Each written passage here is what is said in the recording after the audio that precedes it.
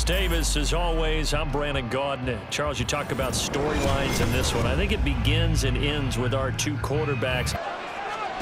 Murray now on first down. He'll dump this to Burrow. It's complete.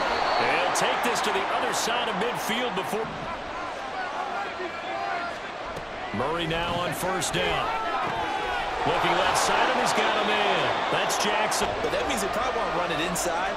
If you get strung out on the perimeter, you're in peril. Yeah, we saw the result. Negative yardage. To throw, it's Murray. Toward the sideline, intercepted. Picked off by A.J. Terrell. On second down, it's Walker. And now off to the races, down the right side. And he'll go down, but not before getting this inside the 30. Up, and certainly not an easy one on third and long. Vick now. Work in the middle of the field, and he's got a man complete. And he will be taken down with a big play there.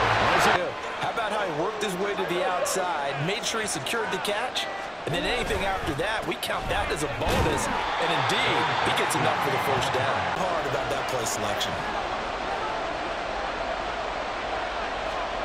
Murray and company going for it on fourth. He's got his line back out of the backfield. And they on third down, Vick. Taking in left side, it's Wilson. And he'll have it past midfield almost to the 40 of the Bears offense. We got a brand new ball game, all even after that last touchdown, so every drive now becoming. There he goes, right side. Now he's loose at the 40, inside the 20.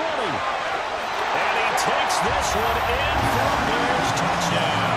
Helping the back. The pressure got home on that last play and forced him to try and throw through contact and short of the sticks. Now yet another. It's a play fake. Now Vick. That one into the hands of Hopkins downfield. And they're going to be. Brandon Gaudin, Charles Davis ready for this Madden Ultimate Team matchup as you get a peek at some of the big players in today's game. And you're a big player in today's game as well. Let's get the party started. They have to sell this play. You've got to sell the run action.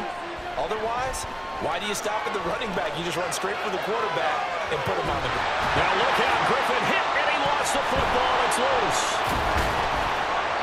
Much like a running back going through the line, quarterback. Griffin. Looking for Gronkowski, and it's intercepted. Pick two.